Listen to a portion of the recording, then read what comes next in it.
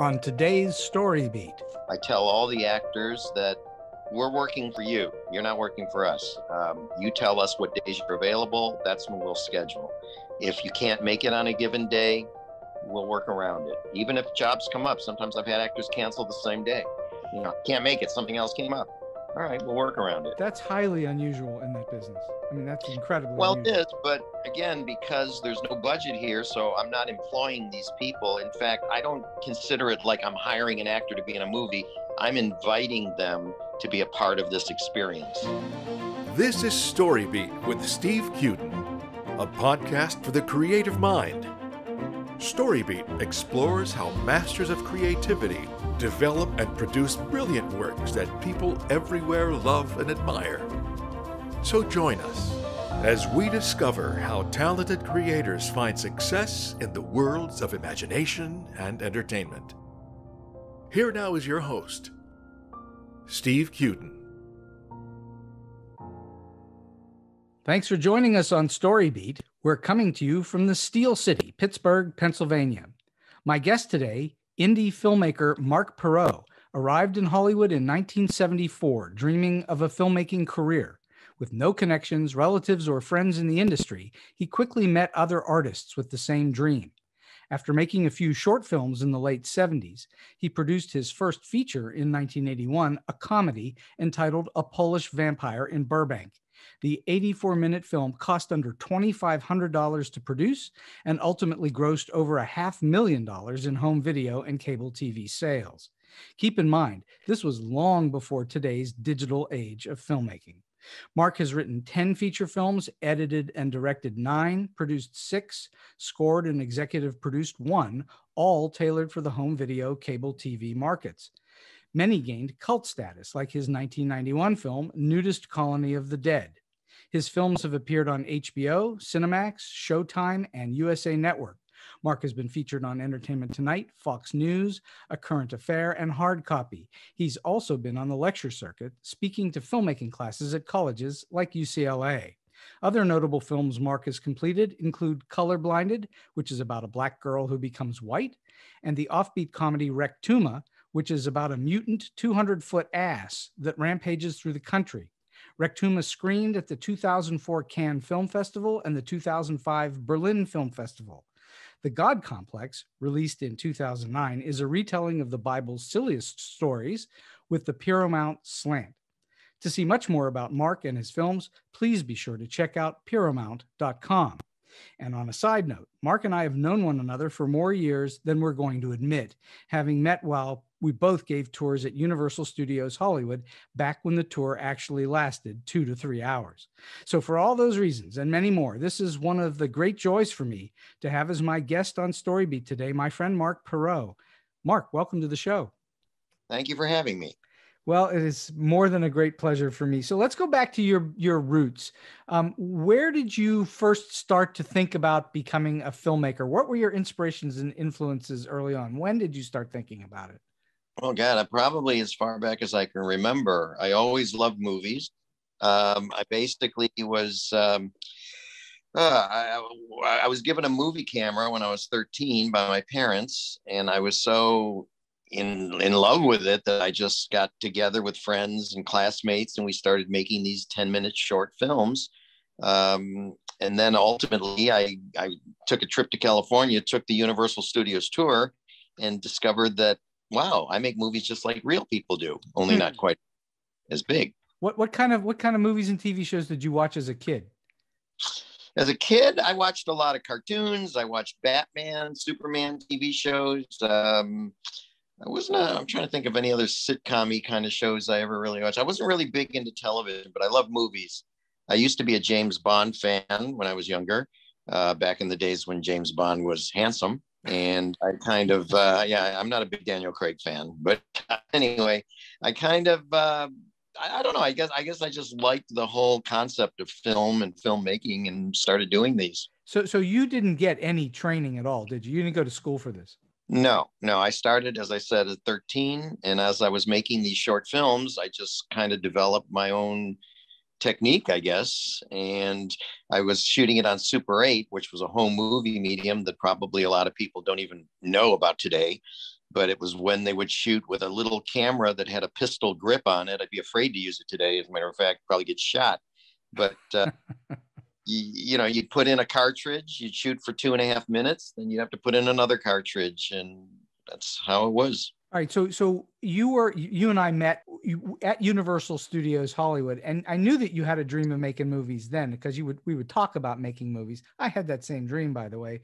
And so, but beyond being a tour guide, what were your first jobs in the business? What did you do that you could make money and still observe or be around the business? What kind of things did you do?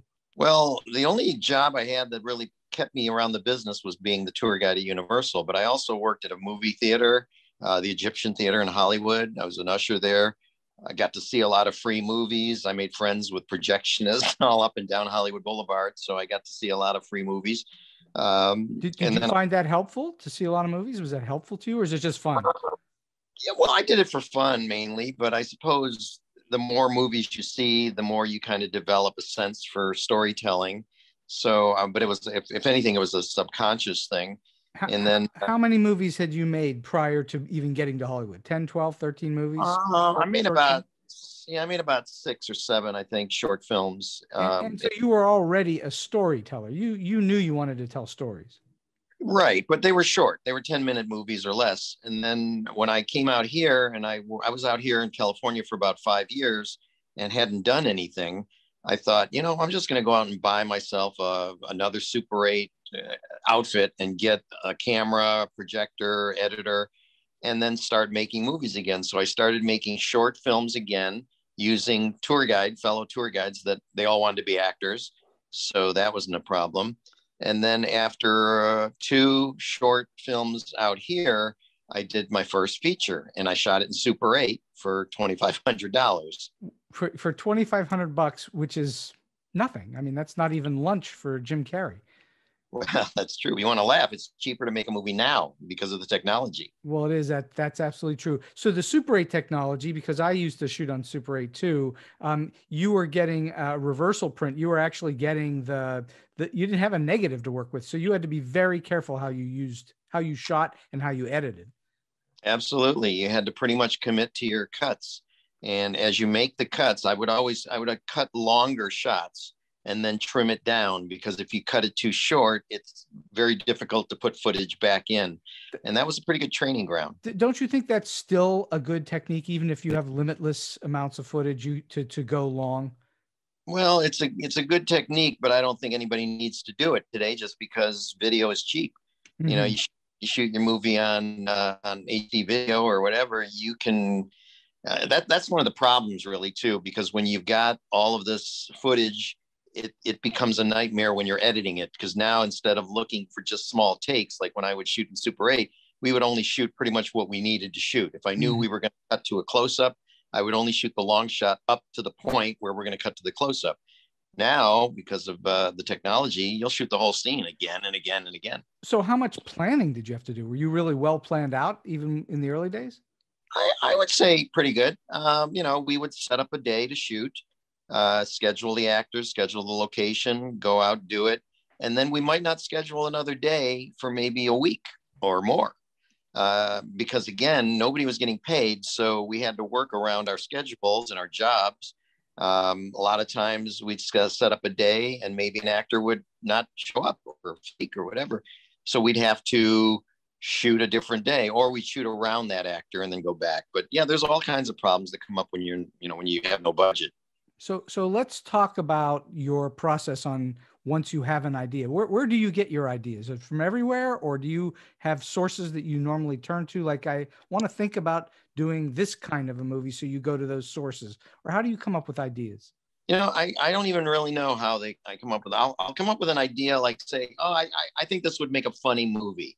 Like when I did a movie called Rectuma, which is about a giant ass that terrorizes Los Angeles. And I think I was probably thinking in terms of Godzilla, and there were so many Godzilla movies. And I said, asses are funny. I mean, guy asses are funny. Women asses, not so funny, but guy asses are funny. So the concept of a guy's ass basically becoming a homicidal maniac is funny. And I don't think it's ever been done. I try to come up with ideas that nobody's ever done before. That's getting more and more difficult. when we did the God Complex, nobody's ever made a comedy about the Bible. Now they danced around it, like you're going to say Monty Python, probably, right? Right. But that didn't really hit the Bible. It was sort of like the story of the next door neighbor to Jesus. My film takes the stories right out of the Bible, from Noah, burning bush, Adam and Eve, Abraham and Isaac. I mean, it really covers all the stories of the Bible, but it does it with a very bizarre slant. With a Pirro mount take. Have you seen it yet? I have not seen that one. Go to Tubi. It's there. Tubi TV. You'll see on it. Tubi TV, you can find the God Complex. You can find most of my movies on Tubi. All right. So, well, that's good to know. And all right. So now you have an idea. Your idea is, I want to make a movie about stories from the Bible. That's your idea. Where Right. do you begin from there? Will you go and read the Bible and start to actually look for parody in there? What happened was, we started, my friend and I had started collaborating on a script. I had a friend who went by the name Godless Bastard. He had a website, very funny guy. And I said, let's work on a script about God or religion. And we started a script called Jesus Christ Conquers the Martians. That was what I started writing. It was a funny idea. Mars finds out that they've got people getting too smart, and they want to figure out, how do we dumb our people down? Well, what do they use on Earth? Well, they got this thing called Jesus that kind of keeps people down. Oh, okay, let's try that.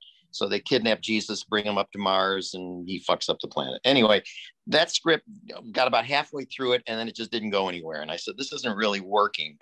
But then I thought, let's just go to the Bible and take the silly stories that are in there anyway, and just kind of make them a little sillier. So we've got now Adam and Eve, and it's hard to describe all the different stories that we use, but I did go to some of the more popular stories of the Bible, like the Noah's Ark is really, it's the world's first Holocaust when you think about it, right?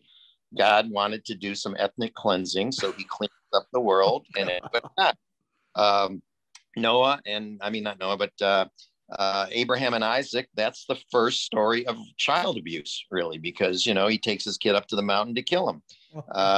The story about Virgin Mary, that's the first story of a rape, only it's a, statutory rape, because she was about 14, 15 years old. So, and the burning bush in our movie is Moses's wife. Her crotch starts on fire, and Jesus's head, or God's head, appears there. That's the burning bush part of the story. I'm giving away too much, but when you take every little piece of this movie and you put it together, you got a pretty damn funny movie, and it's not the greatest story ever told. No, that would not be the greatest story ever told. And taste does not come into this picture at all, right? You could probably put that on any of my films. I've never really worried about what people are going to think or say or be offended. I made a movie called Curse of the Queer Wolf. That was one of my first Super 8 films. And that was about a guy that turns transgender when the moon rises. Okay, now this was made 30 some odd years ago. So this is before transgenders became, popular. But he goes through this transformation. He gets bitten on the butt by a lycanthrope, which is a queer wolf. And then what happens is anytime the moon rises, he becomes one. So his eyelashes grow out and his fingernails grow with nail polish already on them. And socks become mesh stockings. And it's really the Wolfman. It's the story of the Wolfman told this way. But back then, people said, geez, this might be going a little off, off the line here. And I don't, it doesn't really concern me if people are offended. I'm more interested in entertaining people that get the jokes. Well, you and I've known one another a long time, and I've never known you to fear offending anyone. Oh, of course not. I think some people deserve to be offended. We did a movie called Colorblinded about a black girl that turns white. And then later on, towards the end of the movie, she turns black again. And everybody's astonished. They say, what's happening? Maybe it was funnier 20 years ago when we made the movie, but it's, to me, again, I think if people understand they know that these movies are not coming from a hateful place. You know, gays loved Curse of the Queer Wolf because it really kind of parodies stereotypes of men and how they feel about homosexuality. The Bible, again, if you're religious, you might have a problem with it, but if you're agnostic and atheist or anybody else with a brain, I think you'll enjoy a movie like that. Rectuma, well, that's a different story. But I think if you like Godzilla movies, you'd love Rectuma. So you didn't, doing Rectuma, you didn't open yourself up to anybody saying your movie's shit, did you? No, but that would have been a good line. In fact, a good friend of mine in San Francisco made a movie called Monster, which is about a giant turd monster. And I think it came out around the same time as Rectuma. We thought it'd make a double bill. All right, so let's talk about your process in terms of once you have an idea, do you then outline or do you just go straight to script? Do you know what you're doing ahead of time, or how do you, what is your process in terms of turning out a script? Well, you ever heard the term, how do you eat an elephant? One bite at a time, yeah. That's how I would approach a movie. The first thing I do is, you get a script that you're happy with. I try to write the script based on what I have access to. So, for example, my early movies had an Italian restaurant in it because I was friends with Joe Michelli, who owns an Italian restaurant out here, and I've used his restaurant in many, many films. If I had access to anything, like when we had the God Complex, is the only movie I didn't have access to the kind of buildings you need. So I built a set in my backyard and then used it again and again and again. Kind of getting off the subject of what you asked, but basically I'll start with the script. I'll write it in a way that I know I can do it. Then I'll start working about casting. That's the next step. Then I'll think about, okay, what locations can I get? What can we use here? Then I'll start working on a schedule, but it's a very loose schedule. I tell all the actors that we're working for you. You're not working for us. You tell us what days you're available. That's when we'll schedule. If you can't make it on a given day, we'll work around it. Even if jobs come up, sometimes I've had actors cancel the same day. Can't make it. Something else came up.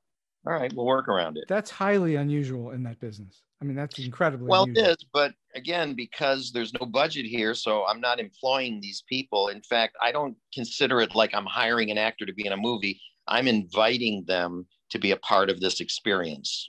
So when you say no budget, what's the most money you've spent on a movie?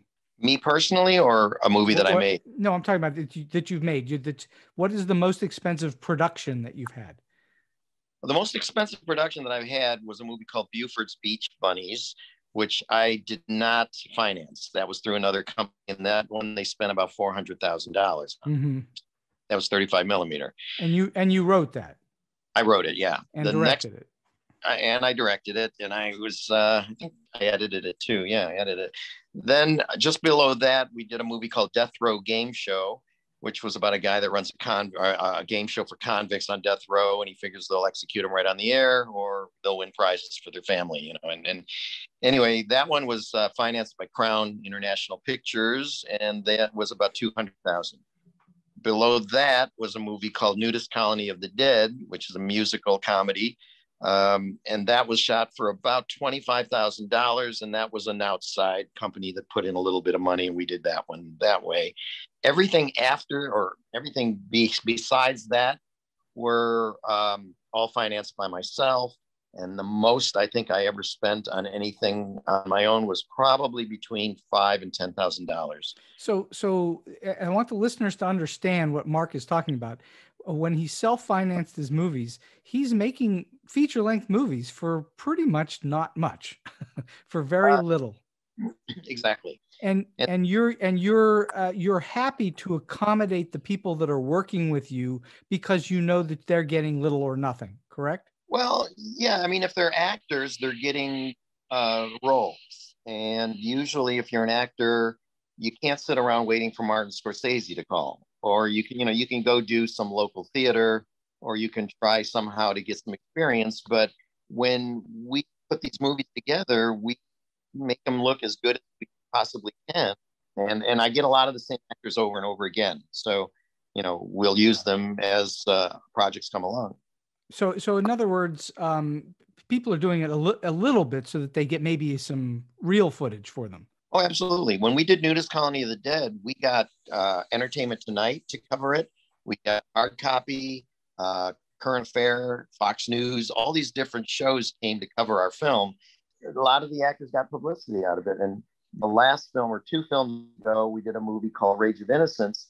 The lead actress, while we were making the film, got a part in the Hunger Games. And it wasn't because of our film, obviously. We were in production. And one of the deals I have with everybody I've ever worked with in a film is I'm basically their editor or filmmaker for life.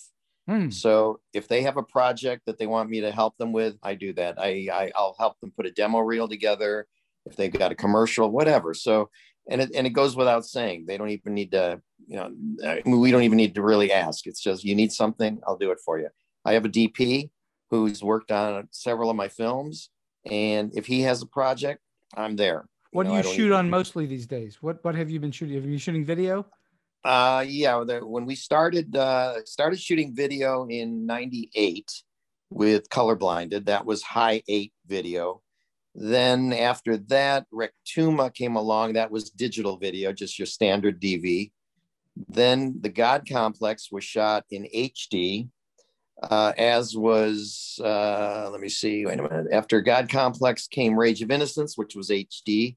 Then we did Celluloid Soul, which was HD. And then the current film I'm doing right now, called The Deceased Won't Desist, is being done in 4K.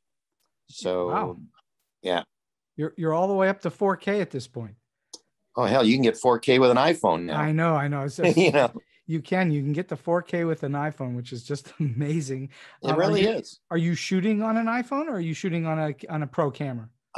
We were using a pro camera for most of it, but the iPhone we used for supplemental stuff.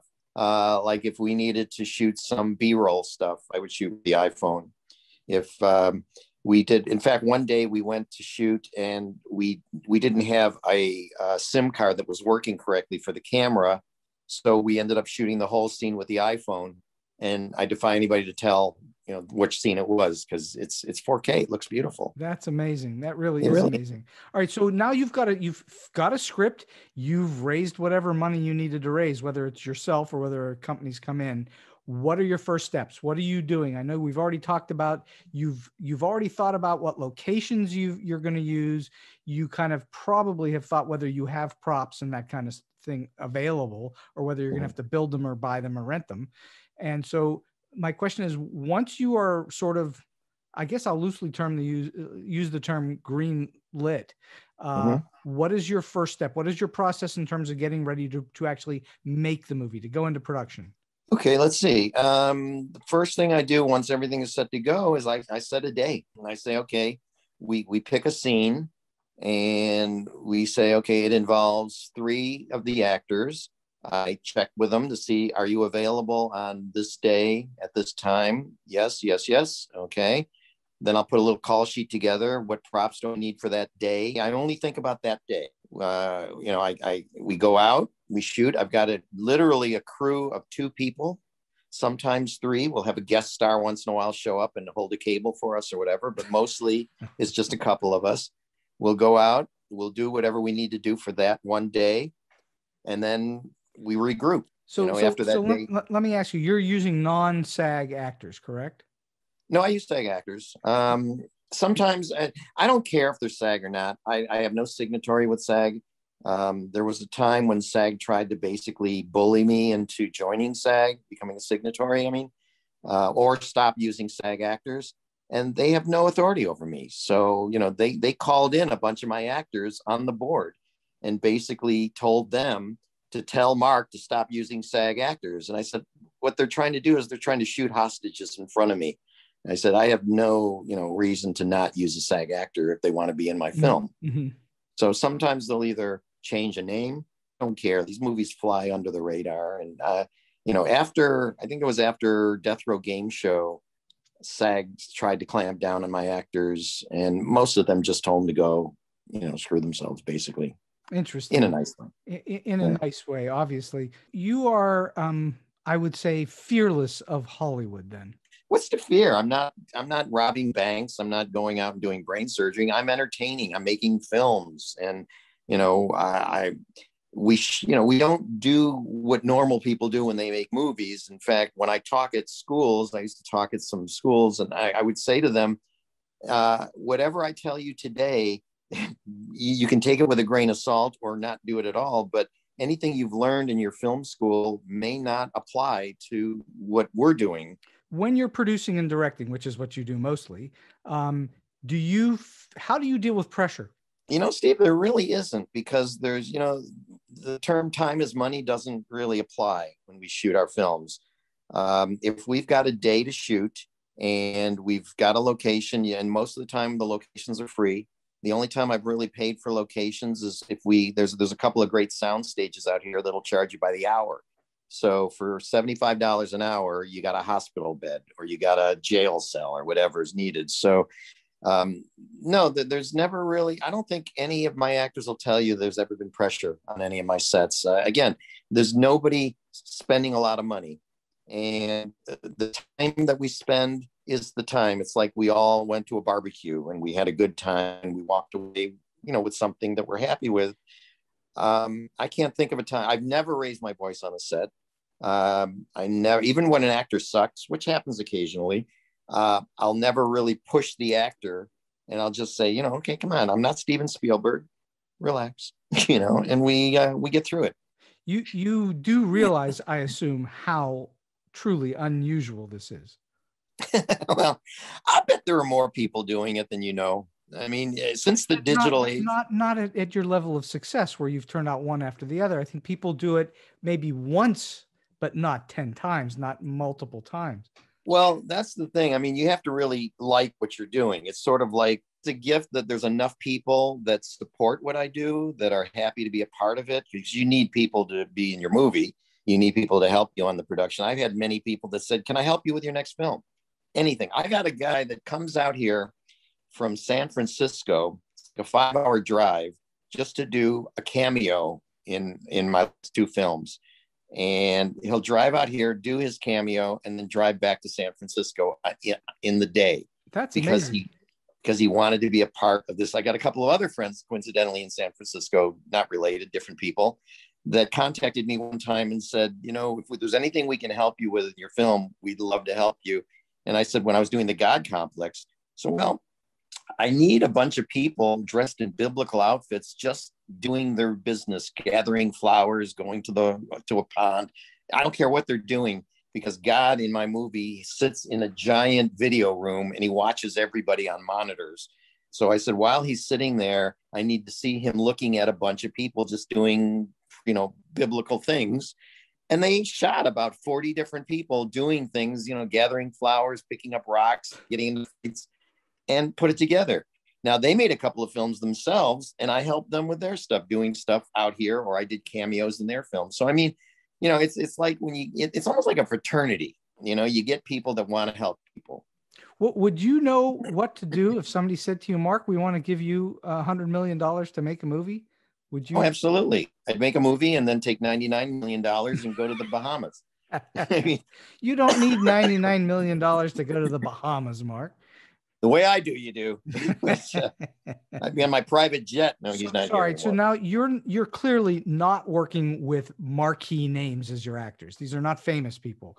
Not per se. I mean, when we started Polish Vampire, we had Eddie Deason. You know who he is? Yes, sure. Yeah. He was going to star. 1941. Grease, I Want to Hold Your Hand. Yeah, he did a lot of things. And he was going to be the star of my vampire film. And then about a month into production, he kind of said, gee, I don't want to do this anymore, because it really wasn't like the kind of movie making he was used to. So he left the project. That was kind of close to a name. So how do you go about casting? What is your casting process? I assume it's important to you that somebody fits a part. It's not just anybody. Well, yeah, but if you can get somebody that's close to a name, like the comedian Judy Tenuta, sure, she was in my last film, and we're friends. She did it as a favor to me because we've done some things together in the past. But that helps. I almost got a Bond girl in one of my films, and she backed out at the last minute. And when I get these people that are names or semi-names or sort of names, it's mainly because they enjoy the process, or they like the script, or it's certainly not for the money. Mm-hmm. The last movie that we did, prior to my last movie, where the lead actress I told you got a part in the Hunger Games, and now she's kind of become not a big name, but she's, you know, it looks good on her resume that she had a character part in the Hunger Games. So I mean, if you're lucky enough to get somebody that has any kind of name value, it'll give your a little more production value, and it'll give it a little more credibility.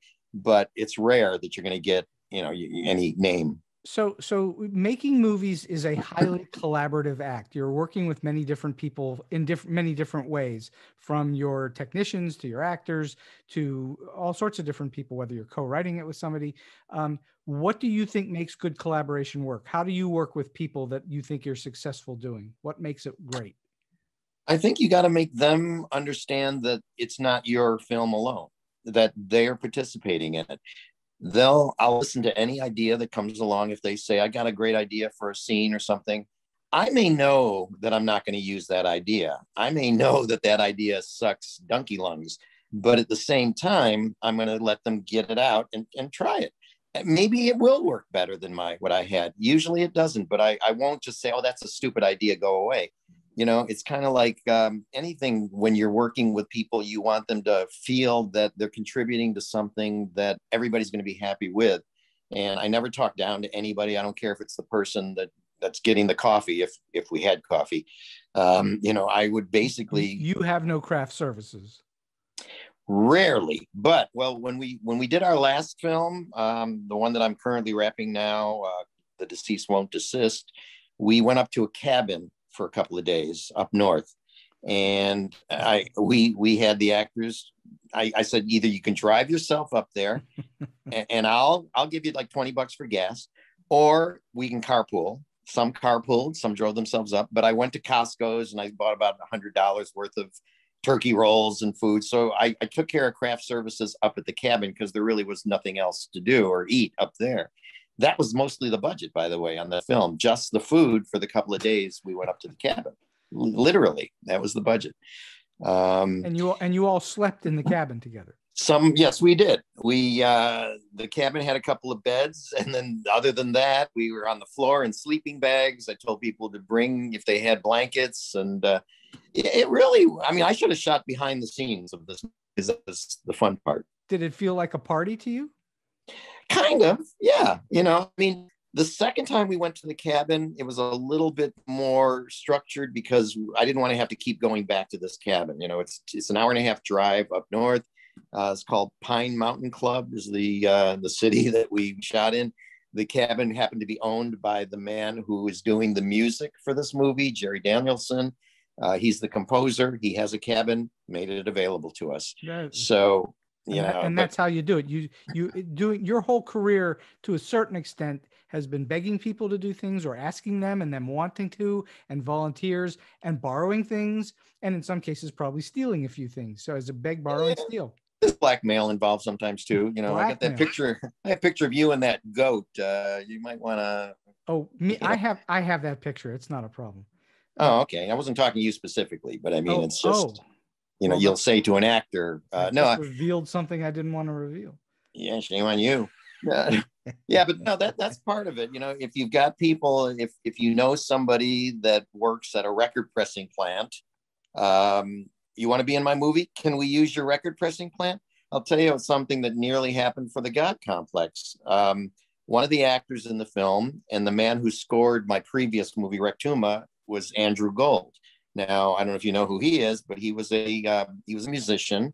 He wrote the song Lonely Boy years ago. His dad was Ernest Gold, who was a composer for movies like Mad Mad World and Exodus. His mom was Marnie Nixon, who did all the singing for West Side Story, Natalie Wood, and a lot of movies. She did a lot of movies, Marnie Nixon. She subbed for a lot of people. But when we were doing the God Complex, Andrew Gold was going to do the music for the God Complex. And I said, at the end of the movie, we've got a parody of a lot of these songs that your mother sang. Like we got, if you could pray all night, you could pray all day, but no one will hear you. And we went through this whole song or series of songs, she was going to do it. And then he got cancer and ended up not scoring our movie. And then she died. And so it was like, oh, that takes care of that. But that would have been such a coup to have Marnie Nixon singing our end theme song. Oh my goodness, that would have been a huge coup. I know, but you know, what can I say? What's the most fun you have with production? What is it you enjoy the most? The part that I enjoy the most, believe it or not, is when we're done and I'm editing the movie, because when you're editing it, you have more control than when you're on the set. There's all these variables when you're shooting. You don't know what's going to happen. One time we were shooting and we were asked for a permit. Now, we didn't have a permit, but I didn't think we looked professional enough to be bothered. So I had, I pulled the guy aside and I said, look, we're shooting with a small camera here. We're not making anything major. And the reason we're doing this is I have a friend who's dying and we wanted to recreate how he met his girlfriend here. And so we were reenacting it and it's just for YouTube. And the guy almost had like tears in his eyes and said, oh yeah, go ahead, keep doing what you're doing. Now the story was crap, but it got us through what we needed. And then, you know, he gave me a little sticker and says, here, no one will bother you now. And, you know, a sticker that says you can film and I got a golden ticket, you know, but I enjoy the post-production part of it because there you've got 100% control as opposed to shooting. And you're not really out in the world where you could literally be out of control. Things really could go crazy for you. We found a guy that owned a helicopter and he said, yeah, well, you can use it and I'll only charge you for the gas. He didn't charge us for the use of the helicopter, but he said, we can't leave the airport. So we needed a shot where a girl in the movie is hanging from a helicopter as it lifts up off the ground. And we had a stunt guy, did it. All I kept thinking about was the Twilight Zone movie, but that didn't happen. We got through it okay.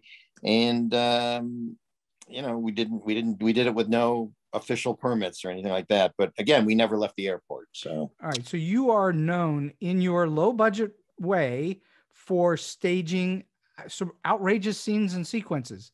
You have done some really outrageous things. What is it that how do you do that? What do you do with when you have so little money to do those things? Like you're talking about, you got this helicopter. What other kinds of outrageous things have you done? And how did you do it with little or no money? I'm trying to think of really what the definition of outrageous is, because, okay, I guess hanging from a helicopter. An ass running around and doing things. Well, most of that was all post-production. I mean, we didn't really build a giant ass to do things. But I like one time, right? It happened not too long after 9/11. We were shooting in, I want to say it's by Vasquez Rocks. And it's an area out here where it's all rocky and deserty. And there's a lot of shrubbery and a lot of weeds. Which Vasquez Rocks is famous for being in tons of movies. Right, yeah, and we actually weren't at Vasquez Rocks for this particular one. I think it was Stony Point was the name of the area. Anyway, we're shooting there. We've got a guy dressed up like an Arab because he was supposed to be a terrorist that was going to kill the giant ass by shooting himself or projecting himself into the ass by catapult and then light it on fire from the inside. Okay, you have to see the movie to understand what's going on. But we were shooting there. This guy looks like, he's wearing a turban and a towel and the whole thing. He looked like he came from the Middle East. And we're going like, people are starting to walk by here and he looks like a terrorist. And I think I'd be safer if we were out here with just a book of matches because everybody's looking at us like, what's this guy doing? So we didn't get in any trouble. We didn't have any problems, but that looked very scary. Like we were plotting something, like we were going to do something. And back then the world was a little more terrified, about terrorism. So, we had a little bit. Today, it's really scary sometimes because people don't know what's going on. There's so many. Well, that's the other thing too. That's why I said earlier that I would be afraid to shoot with a Super 8 camera today, because if you remember, it has a pistol grip. And if you're holding the camera like this and pointing it at somebody, all you need is somebody driving by. Oh my God, it's another mass shooting. I mean, when I was in high school, we brought fake guns to school and shot some of my short movies on the school campus. No question. No big deal. Yeah, no big deal. Now you wouldn't even think about that. So yeah. Well, they wouldn't let you today. They would stop you. What for you? This is an interesting question. I ask a lot of guests this question. What for you makes a good story good? Why is a story good for you? God, that's a tough question to answer, only because there's so many elements that make a movie good. I mean, I like movies that a lot of people don't think are good. I mean, I'm probably one of the few people that actually likes the movie Zardoz. And, but for the wrong reasons, because, I used to like Sean Connery as an actor, and I would watch him do just about anything. And Zardoz is probably the weirdest movie he ever made. No question. So, yeah, but even movies like, I knew Plan 9 from Outer Space before it was fashionable to know what was Plan 9 from Outer Space. I remember watching this movie at 2 a.m. going, somebody made this. Somebody liked it. Somebody nurtured it, But when all the elements come together, then you have like a James Cameron movie or Martin Scorsese, where you've got every element is good. There's some movies that are, they might have good acting, but the story might suck, or they might have a great story and the acting is mediocre. Sometimes, do you remember Never Say Never Again? That was the reboot of James Bond. Reboot of Thunderball. Exactly. And I'm looking at that going, okay, Sean Connery's in a tuxedo. Yeah, that's good. Okay, check. Some beautiful women. Okay, got to check that. Music, holy Christ, what is the score I'm listening to? And there were a few other problems because obviously they couldn't follow the formula of James Bond, or as much as on anything that wasn't in Thunderball. So obviously there were problems with the movie, but sometimes other things can overcome the bad parts. Am I getting too long-winded on this question? No, what I'm waiting for you to say, I think, is that, comedy is what salves all wounds. Well, here's the other problem with that is comedy is personal. Just like, somebody likes pizza, somebody doesn't like pizza, somebody wants pineapple on their pizza. Somebody, it's like some people can look at SNL, Saturday Night Live, and say, I don't think that's funny. I want an apology for that. You insulted me. Don't do that again. And then there's other people that'll just say, yeah, it's funny, or it's, it's such a personal thing. And when I make a comedy, I try to make what makes me laugh. And it's not easy to make me laugh because I've seen it all. Isn't that the one and only definition of comedy? Does it make you laugh? Yes or no? Then it's a comedy. If it doesn't make you laugh, it probably isn't. Well, right. But have you ever seen a Tom Green film? I have, unfortunately. I've seen Freddy Got Fingered. There you go. That was not a good movie with a really bad title. Yeah, but there you go. Now, somebody might look at that and say, you know what? That's pretty funny. Now, I don't know where those people are, but there are people out there. There are people that'll look at anything that I've done and say, I don't think that's funny. You can go to my YouTube channel and you can see comments. Some people will say, this is the funniest thing I've ever seen. This is the worst thing I've ever seen. Go to the IMDb page and look at the comments. Polish Vampire, worst movie ever made. 2 more people down, best movie I've ever seen.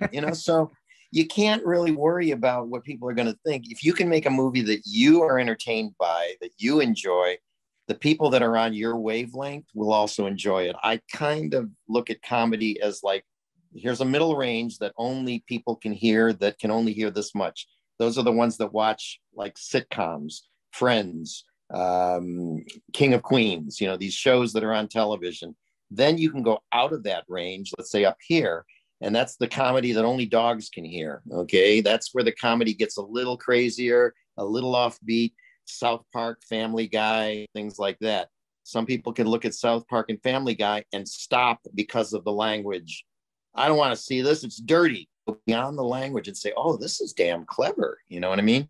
So that's the thing. I try to strive for the Family Guy, South Park kind of comedy. I'm not saying my movies are anywhere near as clever as those shows are. You are trying to convince me that your movies are only in the range that dogs can hear. I think so. I think so. I think that now there are some people, if they're friends of mine, they'll give you a little bit leeway. Okay, that is kind of disgusting, that joke there. Yeah, but it's Pirro. Okay, yeah, we know he's not doing it to be mean. There was a character in Nudist Colony of the Dead. He was half Chinese and half Mexican. His name was Juan Tu. And there was a bit in the movie where the car won't start and they say, hey, you can't hotwire a car, you're part Mexican. He goes, yeah, well, I'm part Japanese too, and I don't know how to bomb a harbor. Now, that I thought was a pretty funny line. Well, some people, didn't think it was quite so funny. And I'm sure today, if anybody sees the movie, they're probably going to even be more sensitive about it. But, the actor was fine with it. I was fine with it. I don't have a problem with it because, again, if you just loosen up and lighten up, and enjoy it and laugh or not laugh. If you don't like it, turn the channel or close, stop watching. Well, one thing for sure is you have never been accused of being politically correct. Oh God, hope not. Yeah, I hope not. I assume you have sold your works to the various cable networks and so on. And so my guess is you have over time had to interact with executives of one kind or another. You haven't gotten away from scot-free of not dealing with any kind of executives, right? Rarely. A couple of times when I made the higher budgeted films, yes. But now what I do is I just turn it over to people that do the job for me. I have a couple of people that represent me.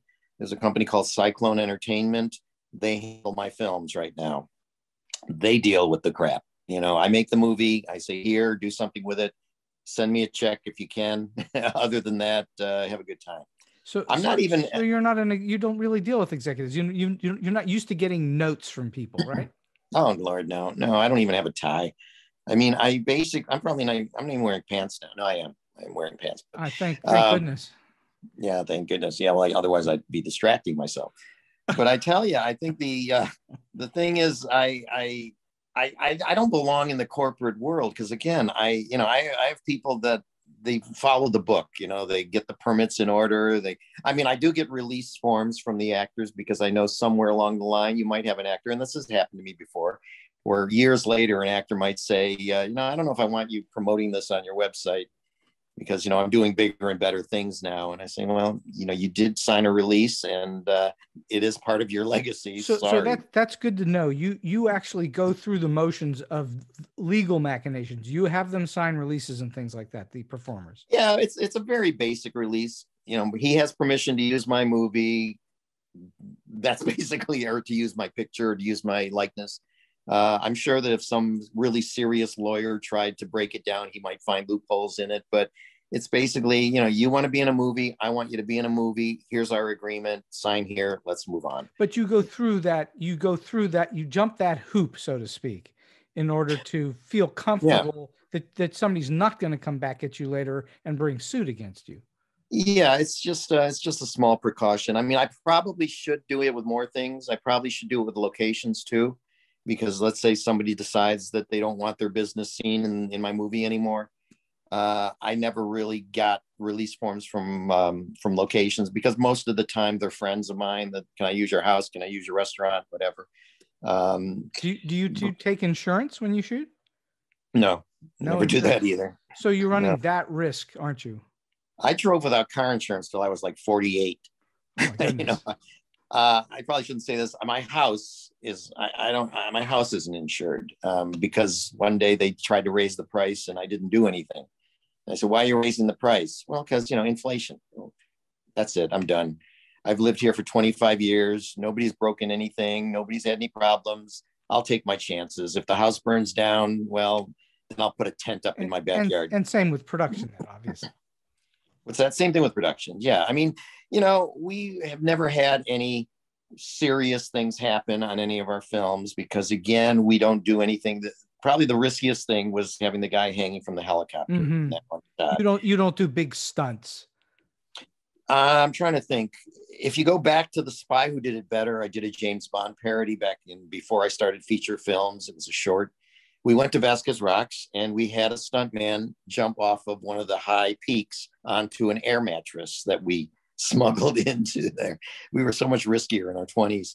That was probably a risky thing to do because he could have missed the pad, and we didn't even think like that because we were kids. You're in your 20s, you think you're invulnerable. Today, I probably would still take some of the same risks, but not quite as many because if you're in your 20s and they go, oh, look at these dumb kids. When you're in your 60s, it's kind of like, look at this dumb adult, you should have grown out of this by now. And I kind of think I am. I mean, this may be my last movie, the one that I'm doing right now, because I don't think I've got the energy to keep doing these, because again, you're a one-man show basically, Well, that's what you are. You're a one-man show. You really put everything together yourself. You don't really you have no office space outside of your home. You don't have a secretary. You don't have any kind of infrastructure. You're a one-man band. That's me. I work out of my bedroom. I have an editing room set up in my bedroom. And clearly you're fine with that. It's not a burden to you to do it that way. No, it isn't. I mean, I suppose if we had gone back about 10 or 15 years and somebody said, we'd like you to work out of a studio and we'd like you to, have a housekeeping deal at Universal, I'd have probably been okay with it. I'd probably still be okay with it, but I don't know if I'd last, because it's like the reason I never served in the military, because I'm not good with authority. Mm-hmm. So if a sergeant started yelling at me, I would probably just tell him to chill out or something. And well, there's no question when you get into a studio situation and you're spending their money, they want things a certain way. And I understand that. The two movies I did for studios, Buford's Beach Bunnies and Death Row Game Show, they would come in and tell me certain things I needed to do differently, and I would do it, and reluctantly sometimes. Like one of the movies came out and they re-edited it a little bit. I didn't have final cut, and I was sick over it. I really felt like I had been violated because I'd never had that experience before. Mm-hmm. Come to find out that, Quentin Tarantino sometimes has that issue. There are very, very few filmmakers in the system who can get away with a final cut. There aren't very many. Of course. And that's mainly because, you got to cut your movie to an R rating. And if you've got stuff in it that would give it an NC-17, most of the time they're not going to allow you to do that. And that's why later on you can come out with the director's cut on Blu-ray or something. But you also hear stories that are not movies that even challenge the R rating, but somebody's come along and decided it doesn't work for whatever reason, and they recut it to make it to some producer decides to cut it to their taste, and right. That happens all the time too. It's not just sex, it's not just violence, right? But it is painful. Well, as a filmmaker. And I spent a career in Hollywood writing scripts for TV shows, and you have no control at all. It's work for hire, and somebody else is going to revise you, and you just get used to it. You become a mercenary, and that's how that works. Right. Had it happened to me more, I'd have probably gotten used to it. I tried to take attitude, like when I did Buford's Beach Bunnies, which was really a work for hire. It's not a movie I probably would have made on my own if I wasn't given the offer to make this movie. You feel like you're a parent, you're nurturing this child, you're going through the 9-month process of watching it grow. Oh, sure. But then you have to give it up. And that's something sure. I never want to do. It becomes your baby, and you want to protect that baby. And that's the way that works exactly. for many artists. But in the business of show, like movies, TV, theater, dance, opera, and so on, there's big money involved usually, and there are lots of people that have various fingers in the pie, and you have to deal with all of them. I understand that, but then again, that's why I've made 11 movies. Most of them I've had 100% control over, and I look back at those movies and say what went right or what went wrong, and take 100% responsibility for it. But the two movies that I didn't have complete control over, I kind of feel like I need a disclaimer. Well, I wanted to get that shot a little differently, but it made me do this, or I wanted to change this or whatever. And unfortunately, you can't sit there with the audience and say, here, let me tell you what happened with this movie before you watch it. No, you can't. No, obviously it lives and dies on its own. Yeah, name is attached to it. That's the problem. So I have been speaking with independent filmmaker Mark Pirro for just a little bit less than an hour, and we're going to wind this thing down. Mark, in all of your experience, and I'm sure you've had more than one of these, can you tell us or share with us a story that is either weird, strange, quirky, offbeat, or maybe just plain funny that has happened to you? Yeah, I think there's one. Actually, there's a few, but the one that stands to mind is when we were shooting Curse of the Queer Wolf. I don't know if you've seen that movie, but you should have if you haven't. I think I have, but it's been a while. Well, there's a dream sequence in the movie where after the guy has gotten bitten by a queer wolf, he has this nightmare that he's almost in a scene from Deliverance. And there are these two queer Billy characters that meet him in the middle of nowhere. And they're going like, where are you going there, Nellie? I'm going nowhere, just want to be on my way. Oh, you ain't just going to go run off here without first squealing like a teapot, are you? Squealing, yeah, wee.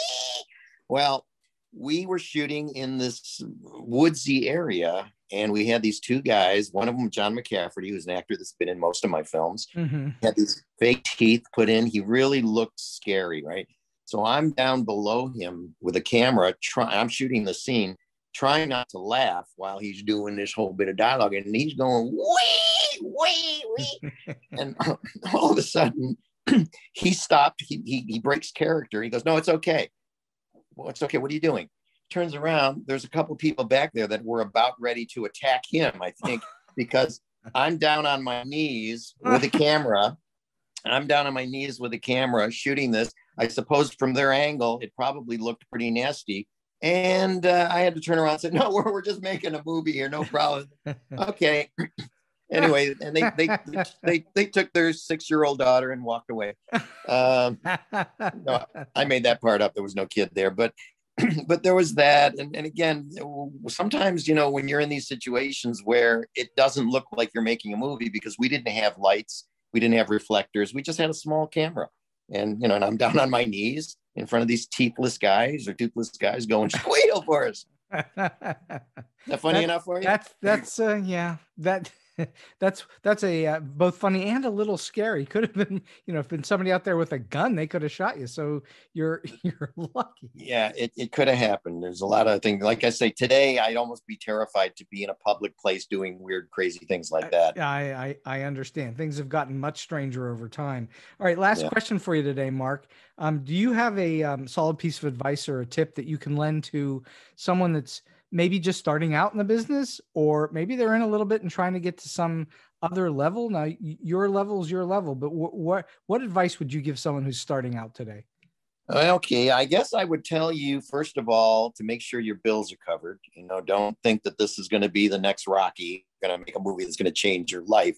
Go out there, shoot your project on weekends, evenings, whatever. Make friends. That's the other thing I would tell them. Get people involved that like you, that want to be a part of your project, that want to feel like they're contributing to it. I think we kind of touched on this earlier. Bring them into this as a team, but you have to really want it. I mean, you have to want this more than anything else, because there are a lot of roadblocks that step up in the way. You're going to always have actors that are going to flake on you at one time or another. Whether it's they don't like the movie, they get bored with it, they get tired of it, they realize that they're not getting a dressing room, or they're not getting catered meals, or they're not getting limousine service, whatever. Some people have their own preconceived idea of what making a movie is, or what being in a movie is. And when you do it on this rock bottom level, you have to make sure people want to be there. Now, because there's no paychecks involved, the people that I use want to be there.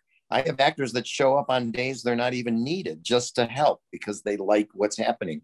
A real sweet gal named Deborah Lamb, who was in Death Row Game Show. I hadn't seen her in years. She just came back into town not too long ago, and she now stars in my current movie. And she's been a sweetheart. And she's not only has she helped out as an actress in the film, but she helped with casting. I needed somebody for a certain day because an actor flaked. She got us a replacement the next day, and she, but she's a good example of people that want to be a part of it. So to talk to your brand new filmmakers, I would say, be nice to everybody. I don't care who they are. There's no percentage in being rude to anybody, and help them too. If you've got a friend or somebody that needs help with a movie, help them. If you've got time, obviously don't take time out of your schedule if you're working, whatever. But if you've got this weekend available and somebody needs an extra or somebody to hold a light, do it for them. And then when you got a project, call on them. Can you help me hold a light? But that's it. You have to really enjoy what you're doing, love the people around you, get them to respect you and like what they're doing with you. And you're there. I think that's really solid advice. Truly. It doesn't matter what level you're in. It doesn't matter what industry you're in or what you're doing in your life. Two things: pay your bills and make friends.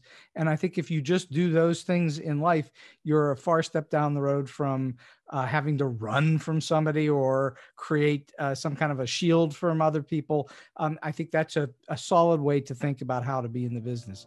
Mark Pirro, this has been an absolutely terrific hour on StoryBeat, where you said some things I just was, I knew you were going to go down certain roads, but you exceeded expectations. So I'm honored. I thank you kindly for coming in to be with me today on StoryBeat. Thank you for having me. I really appreciate it. And so we've come to the end of today's StoryBeat. If you like this podcast, please take a moment to give us a rating or review on whatever app or platform you're listening to. Your support helps us bring more great StoryBeat episodes to you. Until next time, I'm Steve Cuden, and may all your stories be unforgettable.